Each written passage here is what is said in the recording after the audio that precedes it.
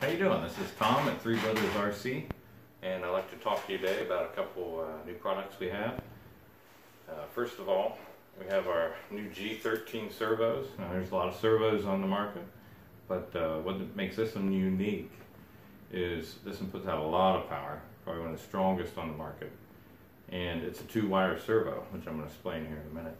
But it's an all aluminum CNC cased, heavy duty servo, and it runs directly off your battery power. So whether you're running a 2S, 3S, or 4S LiPo battery, it'll run on all three of those. And again, at 672 ounces, it's a very strong servo. And I want to explain a little bit about the 2 wires.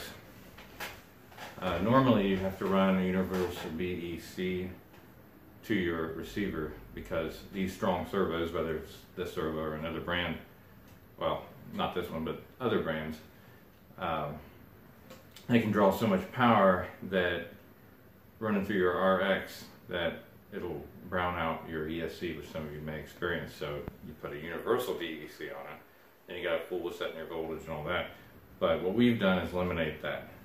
Instead of running through your RX with your power, now this goes directly to your battery with one wire, and the other wire is your signal wire, which plugs into your RX. So now you're drawing all the power directly through your battery, and it's not going through the RX, so there's no brownout or any worries of that.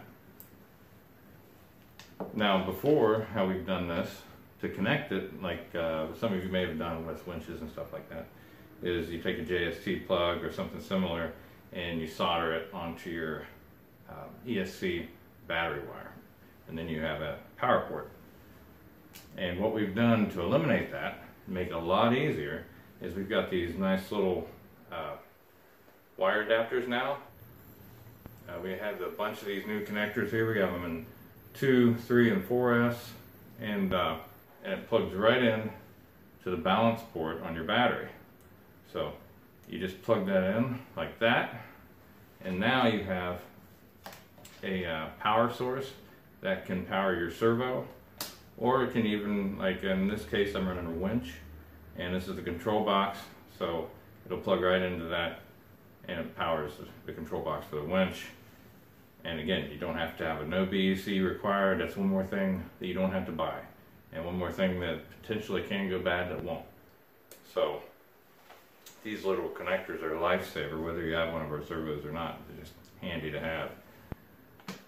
And this is a great servo. It's one of the strongest out there. It powers everything from a scale truck to full-on comp crawler. We got guys running monster trucks with them, and it turns the tires easily. It's just amazing servo. If you have a chance to check one out, ask the driver of the rig or whatever to get a feel for it. But I think nobody's going to be disappointed in the power of those servos.